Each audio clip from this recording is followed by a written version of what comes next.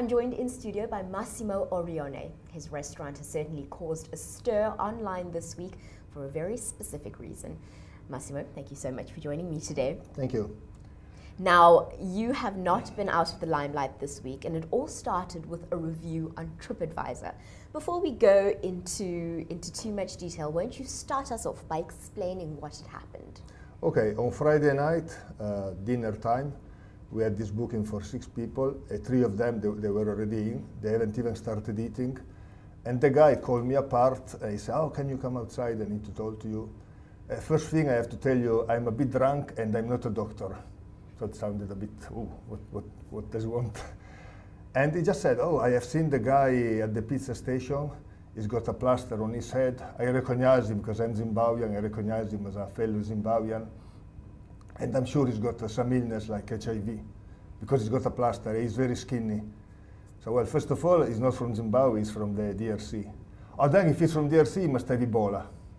At that point, I just told him, "Listen, you have no space here, you have to go. You have to leave because I have nothing for you. I don't want client like you." And that's it, he just went, he paid for his drink. He only had a glass of wine with me, but he was drunk before.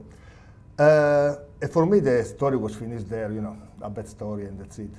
But the morning after, I found this review in TripAdvisor where he was saying that my reaction was like I didn't care. So I had to reply to this review because you know, I care about my workers, and I know that this poor guy, he had a little plaster here. He cut his head on his house during load shedding. Yes, it's a very South African problem, injuring yourself during load shedding, actually. That's the thing. I think we all have done that. I cut my head more than once. And I have been at work. I used to do all the pizza myself, and sometimes I had plaster and nobody ever complained. So that was clearly a racist. Just because he was from West Africa, he had to have Ebola. I did my reply, and luckily after 2 days, the reply was published in TripAdvisor because the restaurateur cannot put a reply, it's published. But then TripAdvisor deleted the review because it's clearly against all the rules. They haven't even eaten my place, so how can you review a place if you haven't eaten it? And plus all the racist and the, you know, really bad review. Absolutely. In fact, you went further because they were concerned then that he wasn't wearing gloves, and you said, well, here's a video of what is considered to be one of the best pizza places in the world. Tell us about that.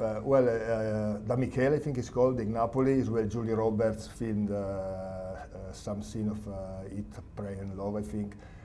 But if you look online, you just search for pizzeria or pizza making, you never see a guy wearing gloves because you work in an oven which is 450 degrees. If you put your hands with the side, they will just melt. The important is the cleanliness of the whole environment, and so, you know, the gloves is not an issue.